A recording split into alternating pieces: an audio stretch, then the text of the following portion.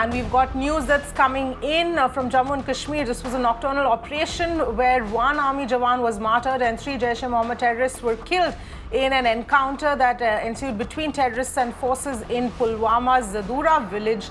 And of course, that is the details that are coming in. Forces managed to kill 3 Jaish-e-Mohammed terrorists, but 1 army Jawan got martyred in the process. Fareed joining us for more details. Fareed, what can you tell us about this particular operation where 3 terrorists were gunned down, but 1 army Jawan also being martyred?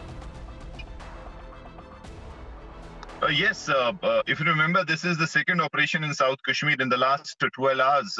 Earlier in Shopian, 4 militants of Al-Badr were killed and 1 was arrested. In fact, he surrendered. And now just barely few hours after that, in a nocturnal operation in a village of Pulwama, 3 Jaish-e-Mohammed militants have been killed, as you rightly said, and some arms and ammunition has been recovered. Army has also suffered loss in this. 1 soldier who was critically wounded in the exchange of fire and was taken to the hospital has succumbed to his injury. So Army has lost a soldier in the operation. Still ongoing, though we've been told that just 3 militants were there. But as the part of the SOP, they'll continue the search effort in the area.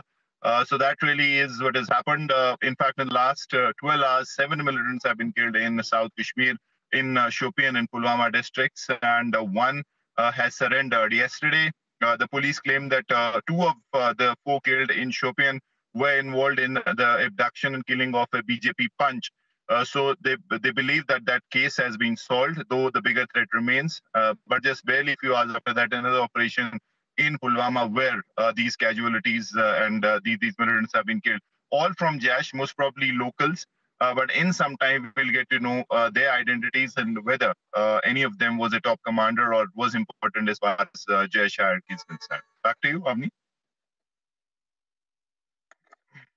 All right, Fareed, thank you so much for joining us with all of those details.